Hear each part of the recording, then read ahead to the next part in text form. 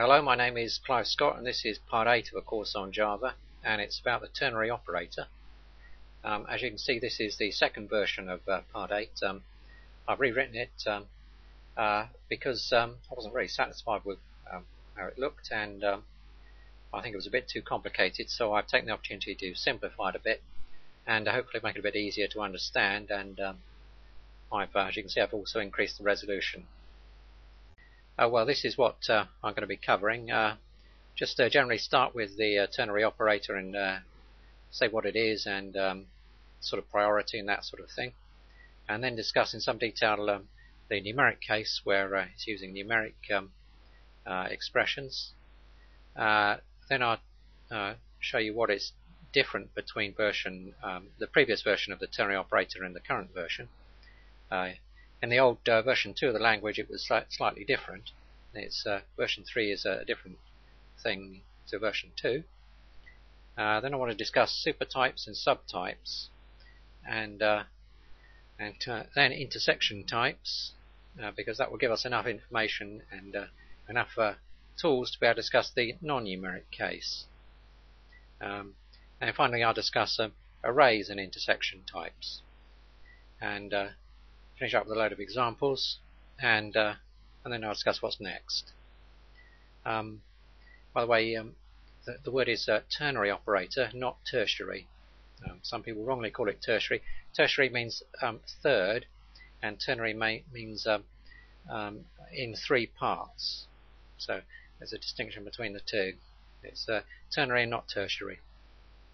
It's also called the conditional operator as well, because there's only one conditional operator, and this is it.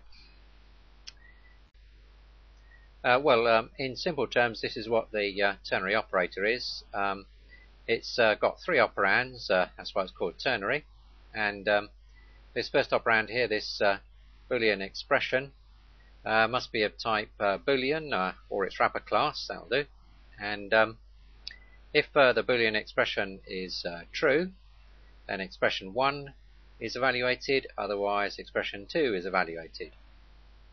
And it's a compile time error if either expression 1 or expression 2 is of type void. And it could be of type void, for example, if you was calling a method which returned void. That would be an example of an expression which was of type void.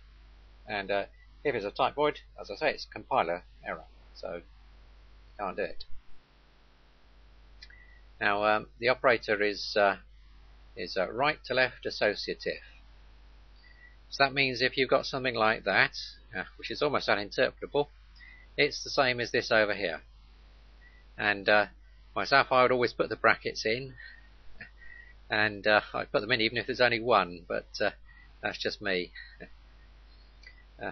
Now the priority is just above assignment, and you can do something like this here, and if you do that, that's typical sort of thing you might do, and what it means is, what it's saying is int x equals, well, if Boolean, then y else z. And what it does is it simply sets x to either y or z, depending on the value of Boolean.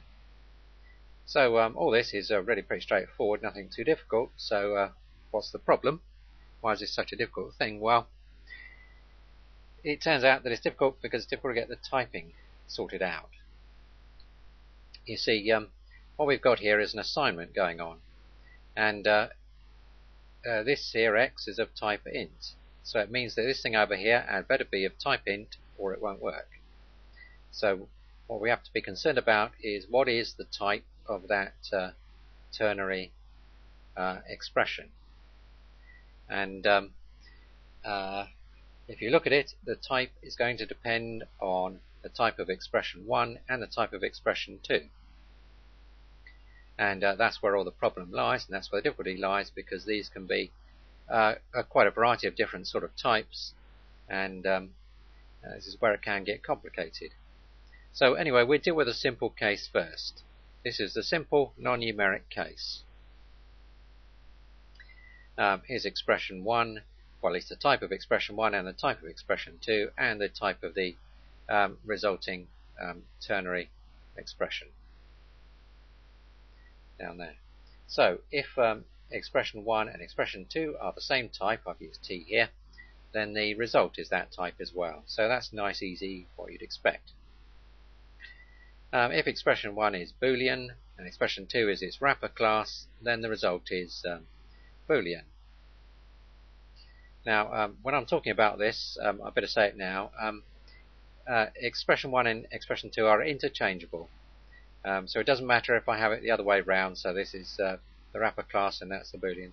It makes no difference. So I'm only going to put it one way round. The result, the type of the result is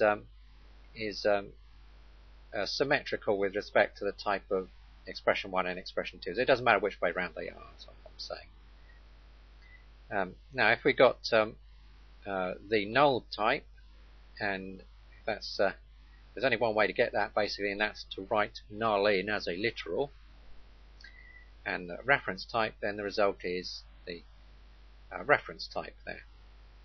Now this the null type, by the way, the only way you can get that, as I said, is to write the null literal. It is not, what I do not mean is you've got some sort of reference type in there that happens to contain null, because that is not, the type of that is not null. The null type, it is that reference type. So what I mean by that null type is literally null in there. Okay? And these are all the simple, fairly obvious, easy cases to deal with. And here's a little tip. If you make expression 1 and expression 2 the same type, by casting if necessary, then you won't need to remember any sort of complex rules which follow. So if you find them difficult to remember and you can't remember them, you need to do something, just cast both expression 1 and expression 2 to the same type and you won't have to worry about it. Right, let's look at something a little bit more difficult. Let's go to the next stage.